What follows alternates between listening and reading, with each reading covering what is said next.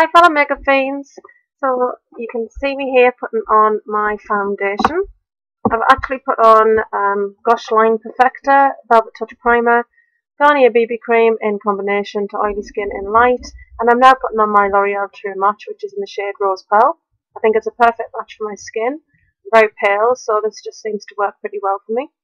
Excuse, I have a few little breakouts at the moment. I think it's just stress and such as that, but I'm not very well either, and that does tend to impact on my skin. So you will see me getting up and down quite a fair bit in this video, just because I keep on forgetting things really. And I think there I'd just forgotten my cloth for cleaning my brushes. As you know, I like to spot clean my brushes as I go, just because I tend to use dark colours and bright colours quite a lot, and I don't want that to affect brushes for the next time I use them. So I'll always start out in this room, which is the room before the bathroom. I've shown you like a little tour of this bathroom before. This room before, sorry.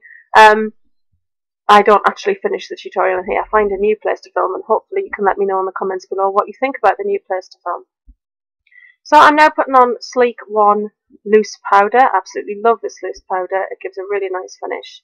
As you can see, it's very finely milled, and you can see it there, just as I'm applying it to my face, kind of puffing up into the air.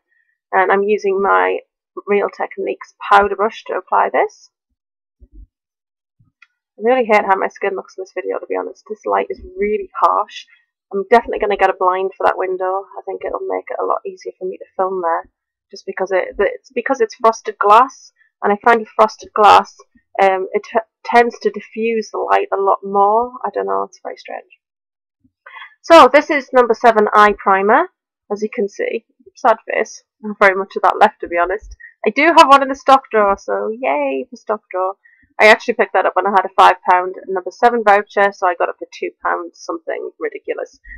So I didn't have anything else to purchase at that time, so I thought, oh, I'm going to pick one of those up now while I've got my voucher, which is one of my hints and tips. So I've applied that to the lids. It's my favourite eye primer. It's probably the cheapest, one of the cheapest, and I absolutely love it.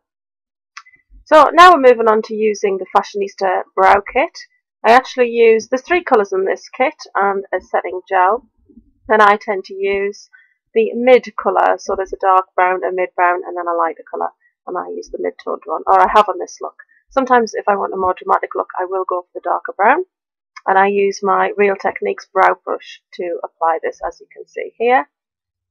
These brushes are very distinctive with the colour of the handles. I absolutely love that about them. I think that's a great design. And I was considering getting some Sigma brushes to try, but then I was just chatting to Alec about it, and he said, well, why? He said, you're doing such an amazing job with those Real Techniques brushes you've got. Why try other brushes when you're really happy with the ones you've got? And I think he's right. I was just saying in a video the other day with the hints and tips, if you find something you really like, you don't need to then go off and buy loads and loads of other types of things, unless that particular range doesn't have something that you need. And I actually think that I don't have any other needs that Real Techniques isn't meeting at the moment. I hate those 2 little scars on the side of my face now.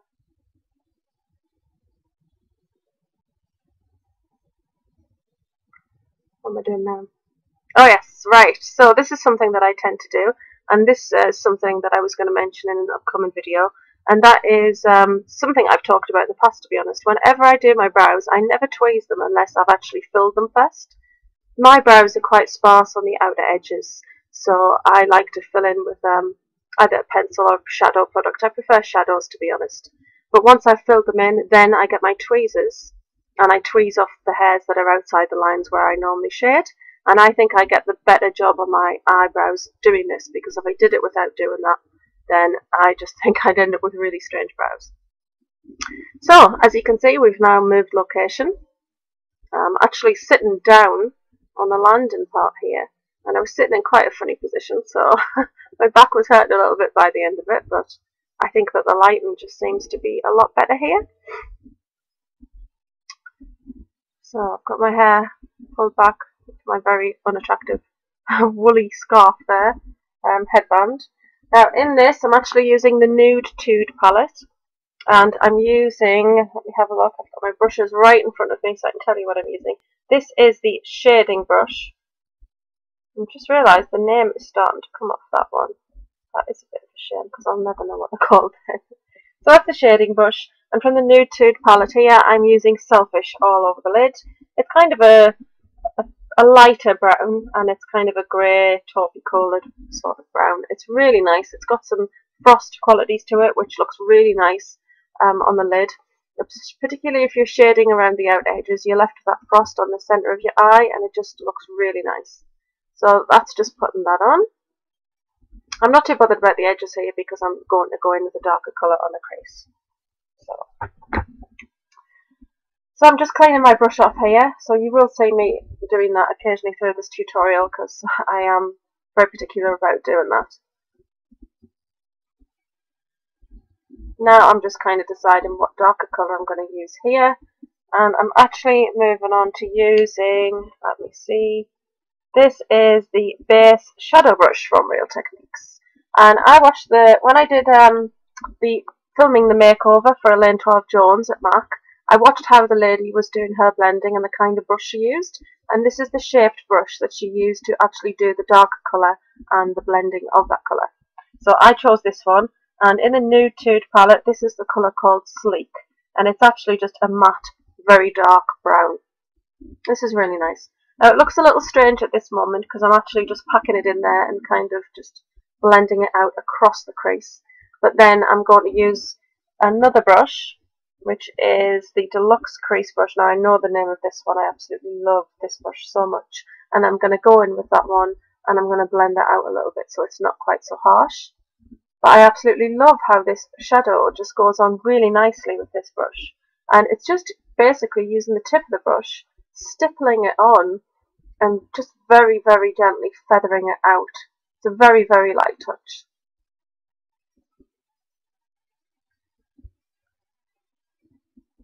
So I think I'm going to reach for my Deluxe Crease Brush, and I'm going to just go into the crease there and just... The main thing about this is just not making some of the darker areas look quite so harsh. So just blending them out slightly and blending the edges of that crease. Now I'm not going to blend too far because I'm actually going to use another colour on the edge of the crease. There we go. I've actually got a better finish there close up by zooming in a little bit. I think I probably changed this a few times and then realised, yes, actually that is better. I know my skin doesn't look too good close up, so please don't take any notes of that. It's all about the eyes. So we're blending that out, and I just tend to just touch up the edges. If there's any just kind of got a bit stray around the eyes, I just rub with my fingers and get that off. I forgot something, so I had to get up. Eyeliners. I actually do this a few times during this video, which is quite amusing. I will get used to filming somewhere other than my desk. Basically, I just put everything in a basket and took it with me, but I just totally forgot some items that I needed. So I had to go and get those. So I'm taking a little bit more of the darker colour, which is Sleek, and then I take a little bit of Selfish again, and I just put that in the centre of the eye, just to give that a nice bit of light in the centre of the eye.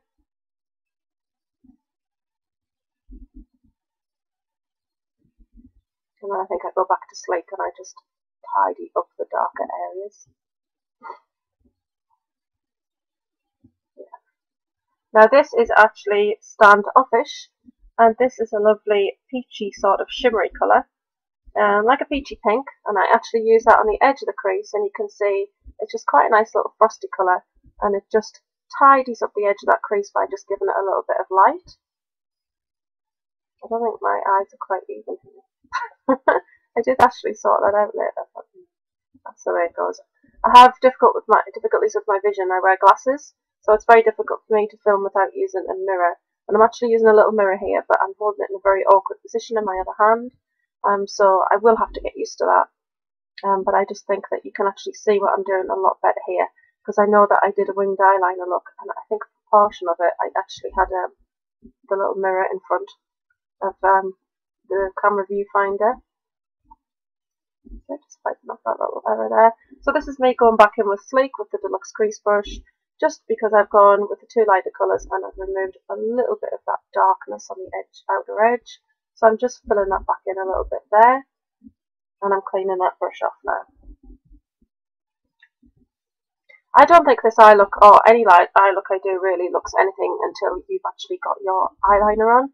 once I've got my eyeliner on, I always feel like my eyes are a lot more finished. So just continuing to work with that dark brown, I'm just taking it round properly into the crease, further across the eye.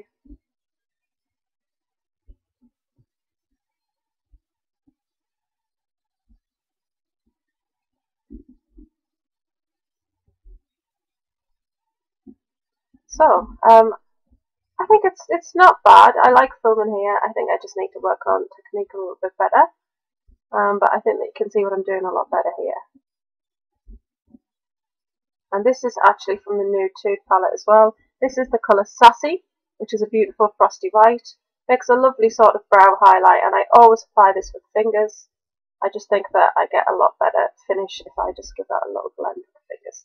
And I just think that just makes a really nice finishing touch to your shadow. Just brightens up the eye area a lot. Sorry that you're getting a really good view of my roots there. Not so good. Right, so now I'm going to take the Bourjois Illuminate eyeshadow in 01. This is the light. Bourjois Paris Light, it's called. I suppose that's what Illuminate means. I take that on an accent brush from Real Techniques, which is the tiny little brush. And I just put that in the inner corner of the eye.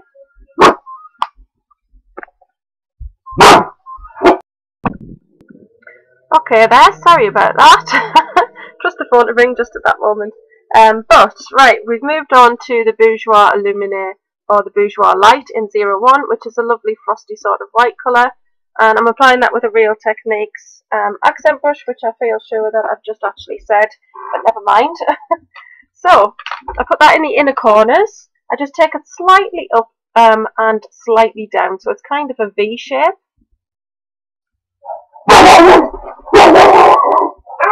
There's never any silence in this house. Sorry about that. I'm sure that's probably just the postman putting something through the door. So, I tend to blend that slightly across, put myself in the eye there. Never mind. Anyway, I'm just cleaning that brush off, and then I'm going to move on. And I actually take a base shading brush. Is it a base shading brush? I don't know why I just question myself. I think it's a shading brush. I take a shading brush and I just kind of blend that slightly, because I don't want it to be really super bright in this look. So I just blended that out. I'm happy with that. So now I'm going to move on to lining the eyes. Just having a little check there. Yes, I'm looking for the gel eyeliner now. So we're moving on to that. Now I don't use a Real Techniques brush for this. I actually use the Gosh, and it's a 380, and it's the eyeliner brush, and it's got a short handle, which is fantastic for lining the eyes. And I'm using MAC's Fluid Gel Fluid Line eyeliner. Oh, the name totally escaped me right now. It's in Black Track, and it's the Fluid Line Gel.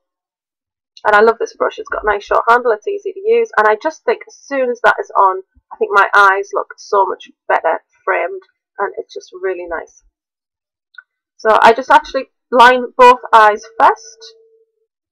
This goes on just so smoothly. It's just really creamy. I absolutely love this product. One of my holy grail items. Yeah, there you go. I'm actually thinking about getting this in other colours because it's just so nice. So that's that on there. And then I'm going to take some more on the brush and I'm going to wing this out. So I actually do the top line of the V first. And then I bring it down underneath and just fill that in. It's a little bit messy at the edge at the moment, but I'm not going to worry about that because I actually do go in and tidy that up with another product. And it's a new product I've tried today to actually do that. Now, this is the eye. This is where I had a bit of a visual problem. And it's just kind of blending that into the line you've already created across your eye.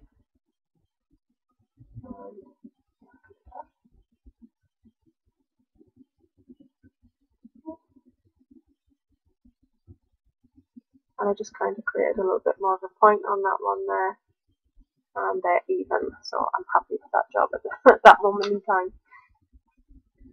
So I can't remember what I moved on to next.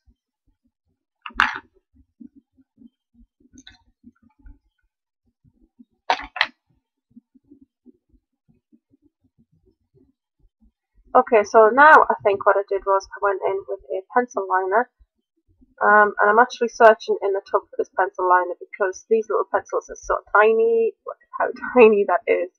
That is Zero by Urban Decay. It's 24/7 eyeliner. As you can see, it needs to sharpen. And I'm actually taking this into the waterline and across the eye.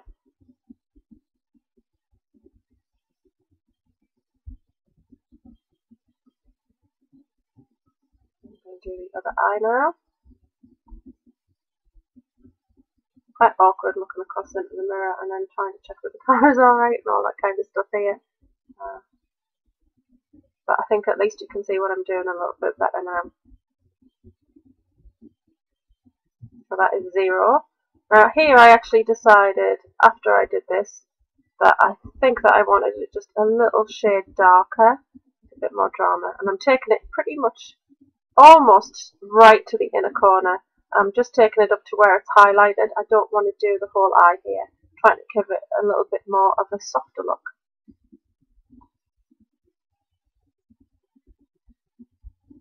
So now I'm searching for Perversion, and I've actually used Perversion liquid liner and Perversion pencil liner.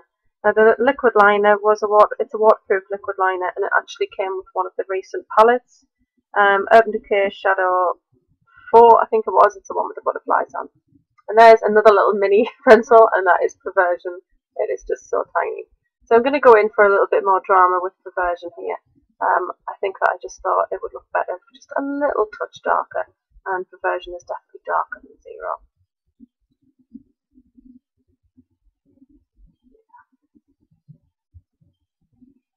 I like that. It's got just that a little bit more drama to it there. And then I take the Urban Decay waterproof liner, which has got a very, very fine little sort of brush tip, and that's perfect for tidying up the edges of the winged liner. And I've just... Oh, here, I was listening to music while I was doing this, and it was making the tins vibrate over there, and it was like, just coming about, so I moved that. Okay, so now we've got the liquid liner. As you can see, that brush is so tiny, and that just tidies up that edge really, really well. So.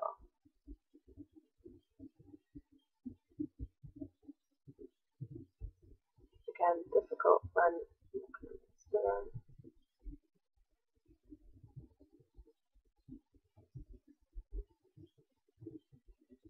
And that just tidies that up. You can see it looks a lot better once I've actually done that. So sometimes if you don't get it exactly perfect with one product, just have another product there that you know that you can get a finer line on. And I think that's how I've kind of worked out how to perfect it. I can't do it perfect with just the liquid liner. It doesn't work out that way for me. But if I use gel liner first, then I can definitely figure that out a little bit better. Oh. Now this is where I was kind of figuring out if I could get a closer look at the eye area. There's my forehead. But the light was quite difficult here, so it was difficult for me to see what was going on in the mirror behind. But there's my eye very close up.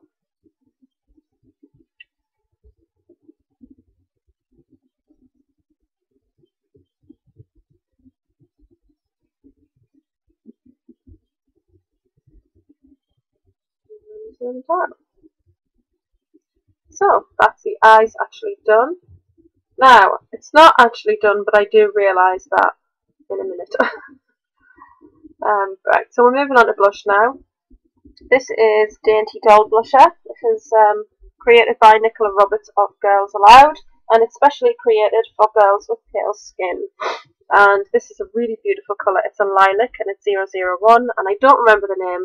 The downside about this packaging is it doesn't have the actual names on the back, which is just rubbish, I think. I don't think that's very good, really. But the product itself is really nice. So just a really pretty lilac, and as you can see, it just really lightens up your whole face. It's actually like sort of a matte product. It doesn't have a lot of shimmer to it. I really like that. And I realised here that I hadn't bronzed, but it doesn't really make a difference. Bronze after the blush. So I'm actually using Benefit Hoola here, and I'm using the multitask brush from Real Techniques to apply this. I put it up on my temples, down under my cheekbones, and then down onto my jawline. And then I always dust a little bit in the middle of my forehead, down my nose, and on my chin, because you don't just tan on the outer edges of your face, and I like a natural look. And I love this bronzer because it's a lovely sort of brown colour, and it doesn't have any shimmer to it, and it just makes your skin look a really nice glow, which is really nice because I have pale skin and I don't really take well to orangey toned bronzers. You can tell that I've got a massive orange bronzer on my face. It just doesn't look very good on pale skin, I don't think. So you've got to be very careful with your bronzer when you're pale. And it's actually making me look jaundiced here. Don't actually look like that. You will see that shortly anyway. It's just that, you know, it is difficult for lighting.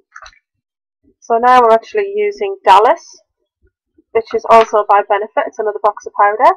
I'm using the little kabuki brush, which is from Real Techniques, and I've actually got it folded out flat, and I tend to use this as more of a contour. So I use it under the cheekbones, I blend it in with circular sort of motions, and I take it up onto the temples as well.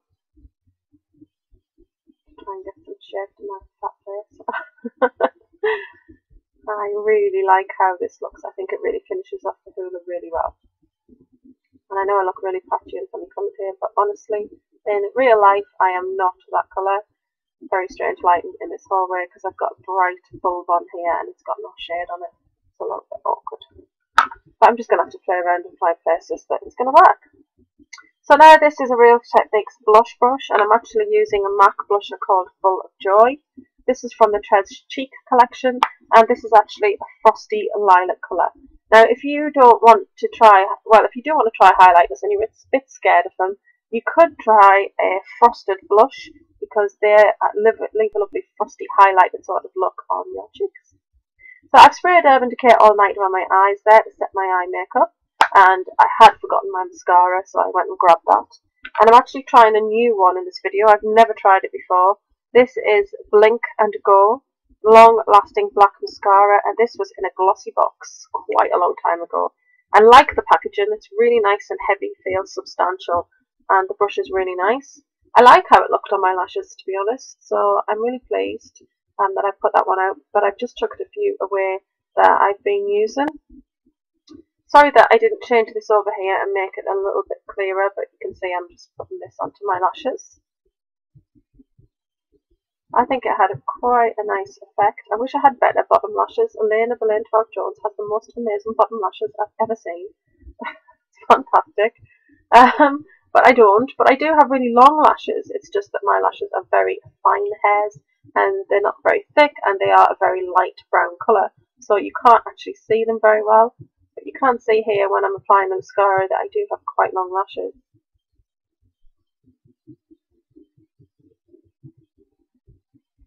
So,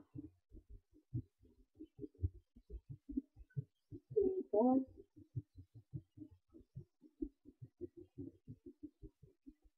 Finishing off the mascara there.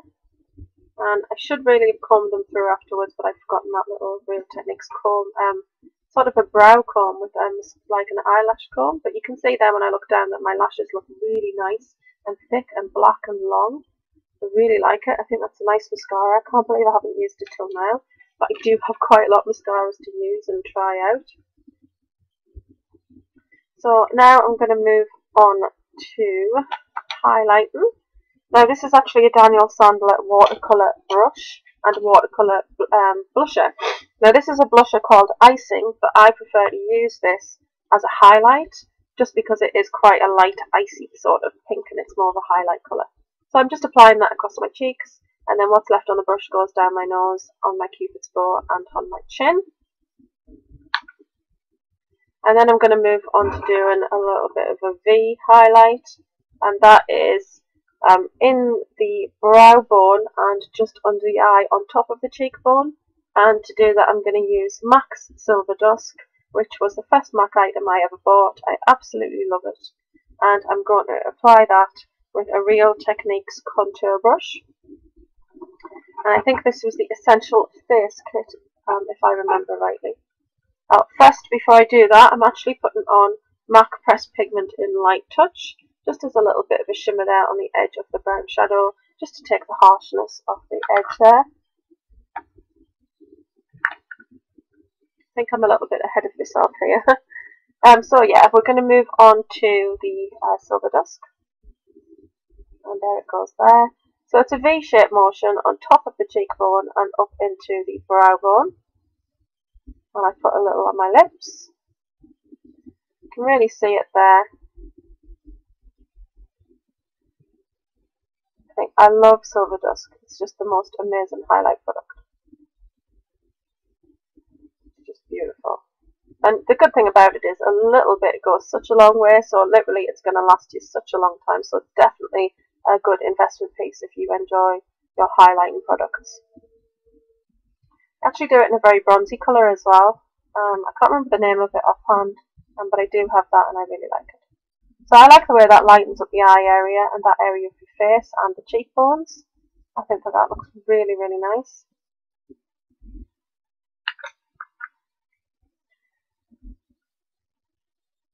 And I'm now putting on Fix Plus. I actually had it slightly facing the wrong way the first time I sprayed it, which was quite amusing. And that little spike on my eyebrow was really annoying me. I'm literally sitting here smoothing my eyebrows out right now. Now I've actually got MAC's Fabby on my lips here. Fabby is just the most amazing colour. It looks quite dark in the tube, and then when you get it on your lips it doesn't look quite so dark, but that's because it's a frosty sort of colour. It is a frost, so you just get a lot of light reflection there, which takes away from the sort of darkness. It's sort of a mid-tone pink. And then I used my Maybelline MNY lip gloss in light pink on top. I cannot rave enough about these little mini lip glosses. So this bit here, it's just me kind of dancing about. I'm being a bit of an idiot. I kept it in because it's just a little bit fun, really. I was just having a little bit of a celebratory dance, but the camera technique was a bit better. So that's it. I'll see you all soon. Bye!